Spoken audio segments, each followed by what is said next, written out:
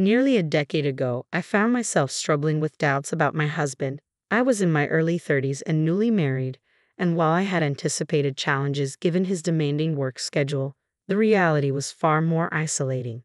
My husband's absences stretched for weeks at a time, leaving me feeling increasingly alone. Despite my efforts to welcome him home with understanding, my frustration grew, and I became harsh whenever he was around. His attempts to comfort me only led to further silence when he sensed my dissatisfaction. I yearned for his attention despite his busy career. My emotions clouded my judgment, and I couldn't view him objectively anymore. Whenever we argued, he would promise, "I'll settle down soon, and we'll visit that island you love." But those promises remained unfulfilled. One evening, I said, "Work seems more important to you than me? If that's the case, don't force yourself to come home. I'm exhausted too, and seeing you so detached only makes me sad." No matter how harshly I spoke, he never seemed to take my words to heart. The growing realization that our marriage might be ending became a nagging worry. It wasn't until I discovered a hotel receipt and membership card in his suit pocket that I began to suspect infidelity. The receipt showed that he had stayed at the hotel on a day he was supposedly on a business trip, earning points for multiple nights. My husband's popularity with women at work, combined with the evidence I found, led me to believe he had found another partner. Why should I suffer while he's with someone else? I thought, and I started planning outings and weekends to distract myself.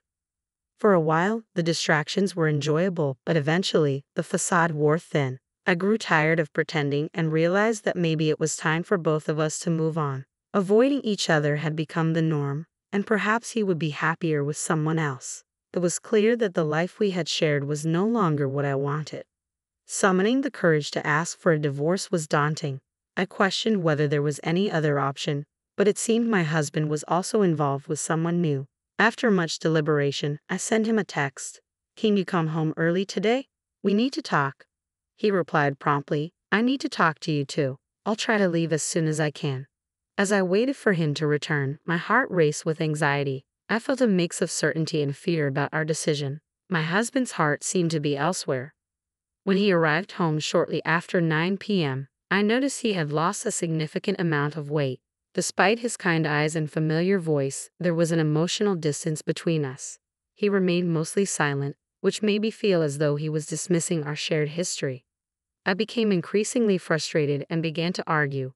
Despite my anger, he listened quietly. When I confronted him about his new girlfriend, he seemed surprised and briefly smiled. His reaction, rather than anger, made me laugh.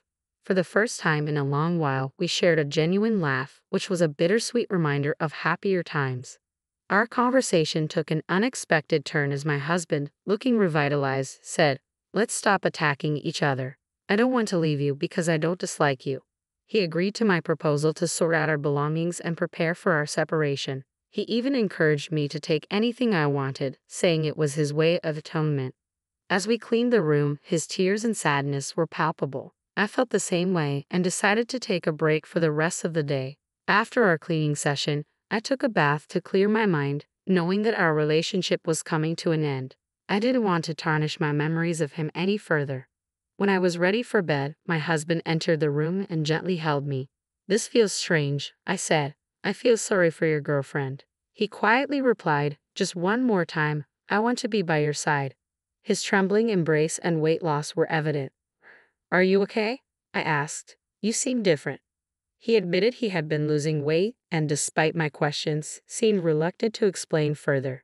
His physical change was a stark contrast to the muscular build I was used to. "She likes me like this," he said. Feeling a mix of sadness and resignation, I remarked, "If he's so happy with her, why doesn't he just move on? I guess there's no need to cry, or maybe these are tears of joy." In a final attempt to manage my emotions, I said, "You're still the same. I appreciate that part of you. I wish you happiness from tomorrow on.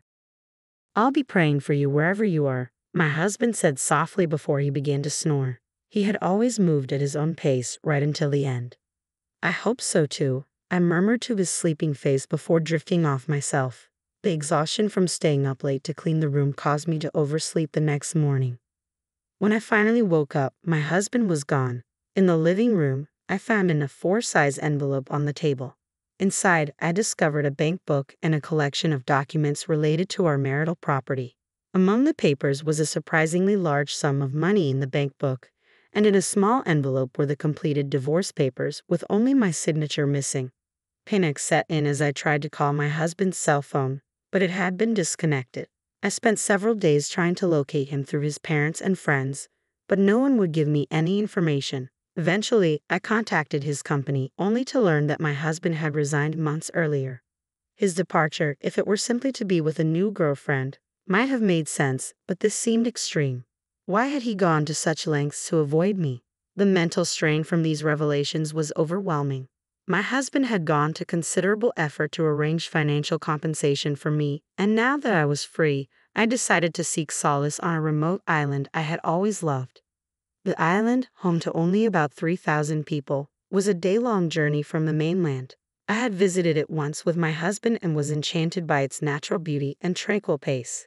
He had promised we would return after his work was done. Though I missed him, perhaps I needed the island's peace and quiet. I quit my job and rented out our house, making the risky move to the island. I wasn't sure how he managed the mortgage, but it was clear he had worked tirelessly. The house was filled with memories, and I couldn't stay there any longer. Determined not to waste his efforts, I resolved to embrace island life. I adjusted to the slower pace and began helping elderly neighbors with their needs. Initially seen as an outsider, I eventually became accepted as part of the community. With enough assets to live comfortably, I found that idleness was dispiriting, so I took on the role of assisting the local elderly. As I grew accustomed to the work, I felt more integrated into island life. One day, I learned from a coworker that a new resident had arrived for medical treatment. This person had chosen the island as his final residence due to a lack of treatment options elsewhere. When the new resident requested a visit and I was the only one available, I was nervous as I headed to his house. It was a small home on a hill with an ocean view, renovated enough to be livable but still modest. I rang the doorbell and a soft voice invited me in. Inside, I found the new resident sitting in front of a window, the sun and breeze surrounding him. As I approached, I squinted to make out his face against the backlight. "Good to meet you today, sir," I said. When he turned to face me, I was stunned. There, sitting before me, was my ex-husband. We both stood there in shock, unable to move. My ex-husband broke the silence with a mischievous smile. "You found me out," he said. Confusion and disbelief overwhelmed me. "What are you doing here?" I managed to ask, grappling with the fact that he wasn't supposed to be here and the information I had received. He took my hand and guided me to sit beside him. He held my hand until I relaxed, leaving me at a loss for words. As I sat there, I heard a voice at the door. I wiped my tears and opened it to find an elderly man. Surprised by my tear-streaked face, he bowed and entered, taking a seat next to my ex-husband. "How are you today?" he asked gently. My ex-husband responded that everything was fine and began chatting with the elderly man. I realized that the man was likely the island's only doctor. I remembered my colleagues mentioning the island's reliance on a small clinic and its sole practitioner. It seemed my ex-husband had come to spend his final days here. I listened intently, wondering if there was anything I could do to help. The doctor's visit lasted about 10 minutes. Unable to hold back, I ran after him as he left. My anxious demeanor startled him, but when I explained our connection, he seemed to understand. He couldn't disclose my ex-husband's condition or treatment details without his consent, but mentioned that my ex-husband might soon be unable to walk. "It's a pity for him to spend his final days alone. Please be there for him," the doctor advised. I was stunned. What had become of my husband's girlfriend? Heavy-hearted, I returned to the house where my husband awaited me. He greeted me with a knowing smile, as if he had anticipated my questioning the doctor. "You're back," he said. Desperate to be close to him, I asked if I could spend the night. His house was sparsely furnished with just a few pieces of luggage and some futons. It was the first time since our discussion about divorce that I had slept beside him. As we settled under the covers, we shared our stories of how we ended up here. I was eager to ask about his illness, but decided to avoid painful topics for now, instead reminiscing about happier times. My feelings about his past relationship were complicated. I inquired if he had brought her to the island before I arrived, but he only laughed and suggested there was a sorrowful story behind it that he wasn't ready to discuss. I chose not to press further to avoid hurting his feelings. The next morning, I informed my employer of the situation and took some time off to be with my husband. I pushed him around the island in a wheelchair, showing him the places I remember from our previous visit and sharing new sights with him. It was comforting to be together, even in these circumstances. I wish we had been more open with each other when we were married. Despite our divorce, my feelings for him remained strong, but I knew expressing them might confuse him. I decided to be by his side as a friend, cherishing the time we had left. The disease took a toll on him, gradually diminishing his strength until he could no longer walk or even enjoy the long-awaited walks we had planned. Daily tasks became increasingly difficult, and he began to sleep more frequently. The doctor visited daily, and while my husband was no longer in pain, it was heartbreaking to see him deteriorate. I couldn't accept that he was leaving me so soon. I stayed with him constantly, reading his favorite books and telling him about the sights and sounds he had missed. I wanted to share a beautiful sunset with him, but his hand had grown cold and his breathing was shallow and irregular. Panic surged as I called the doctor, who promised to come immediately. I awaited him with a sinking heart, hoping for reassurance that everything would be all right. When the doctor arrived, he examined my husband and said, "His blood pressure has dropped significantly. Let him go peacefully. I believe he wants you to stay with him, so I'll step back and be available if needed. Please remain by his side." With that, the doctor left. The moment had arrived. I knew it was inevitable, but it was still unbearable. I'm grateful for our time together. We faced challenges, but I truly adore you, I whispered to my husband as I held his hand. He gave a gentle squeeze in return, an impossible yet unmistakable gesture.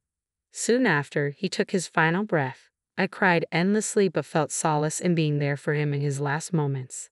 In the aftermath, I was so busy with arrangements and sorting through his belongings that I had no time to mourn until after the burial.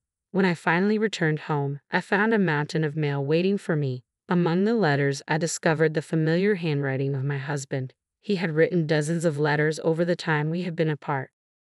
His letters began on the day of our reunion. He had moved to the island hoping to find me and was delighted and surprised when he actually did.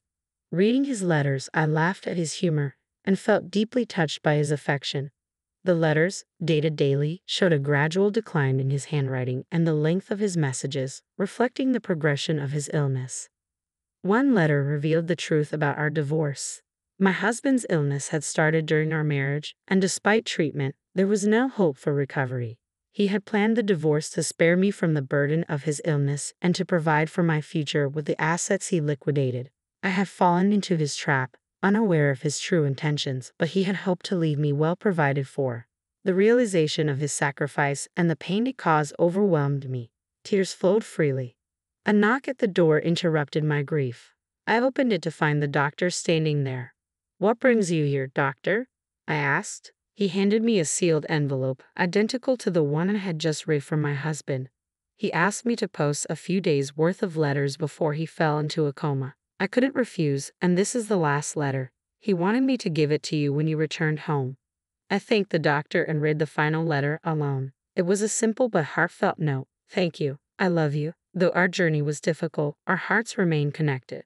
"I love you too," I whispered, feeling as though I saw a faint smile on my husband's portrait. I continue to live on this island, now officially recognized as a resident. I built a grave next to where my husband's house once stood.